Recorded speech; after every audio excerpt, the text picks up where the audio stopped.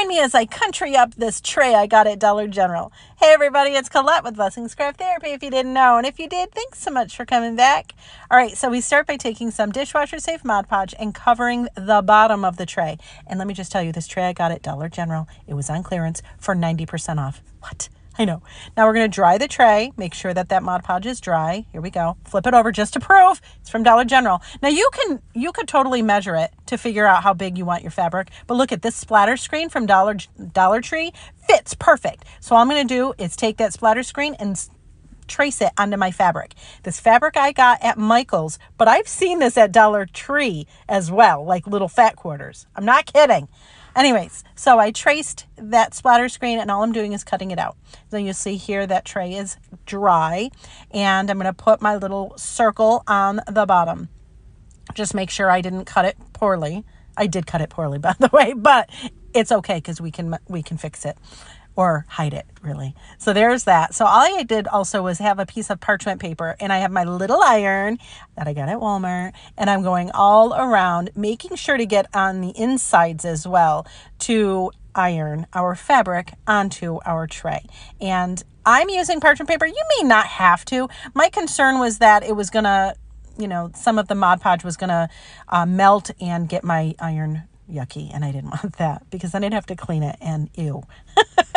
Anyways, so I just keep going around making sure that I adhere, like the edges are the parts that I really want to make sure are really down. But again, just go around. This is not rocket science, And also keep in mind, this is a metal tray. Metal gets hot when you iron it. So put it on a heat-safe surface and don't be touching it a whole lot until it cools off. I just don't want you to hurt yourself. But anyway, so that's what we're doing. Keep doing it. Yay.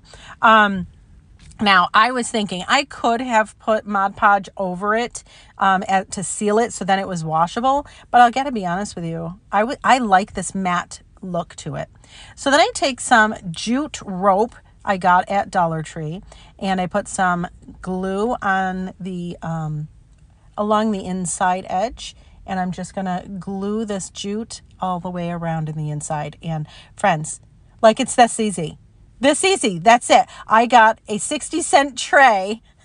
I probably paid maybe $3 total for the whole thing, but now it fits my decor. I just absolutely love this. Now, also, I just want to warn you, if you're doing this and you're doing the jute, don't pull up on the jute because it can actually release the fabric from the tray, right? If you pull it too hard, it'll pull it up and that's no fun.